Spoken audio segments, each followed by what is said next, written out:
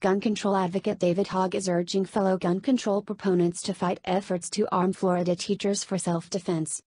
His attempt to rally gun control supporters comes as Republican legislators in Florida seek to expand the state's Guardian program to allow teachers to carry in the classroom for self-defense after volunteering for the program and going through the proper training.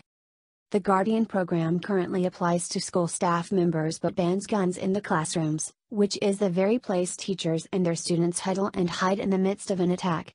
Republicans want to augment the program so that teachers can protect themselves and their students if all other measures fail. A social media lead for Moms Demand Action Florida, going by the Twitter handle CrystalFX, tweeted, "Today at 4 p.m. there will be an Education Committee hearing about Bill 7030.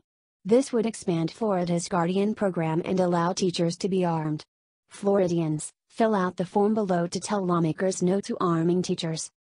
Notice that the language of Crystal's tweet inadvertently admits that the effort underway in Florida is not to force teachers to be armed but to allow teachers to be armed.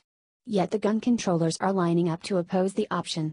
Teachers were unarmed at Marjorie Stoneman Douglas High School when the February 14, 2018, attack occurred. The school had an armed resource officer, but that officer refused to go in and confront the gunman. With no resource officer to worry about and no teachers who could shoot back, the gunman moved freely through Building 12, killing unarmed teachers and students alike. Pinellas County Sheriff Bob Galtieri led the commission that investigated the Parkland shooting, and he emerged from the investigation convinced that teachers must have the opportunity to be armed to stop attacks.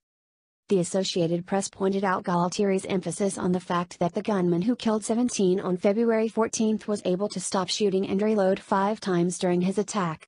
The times he stopped provided a window of time for an armed teacher to take him out, but teachers were not allowed to carry guns. Galtieri stressed that the scenario in which unarmed teachers were defenseless gnaws at him,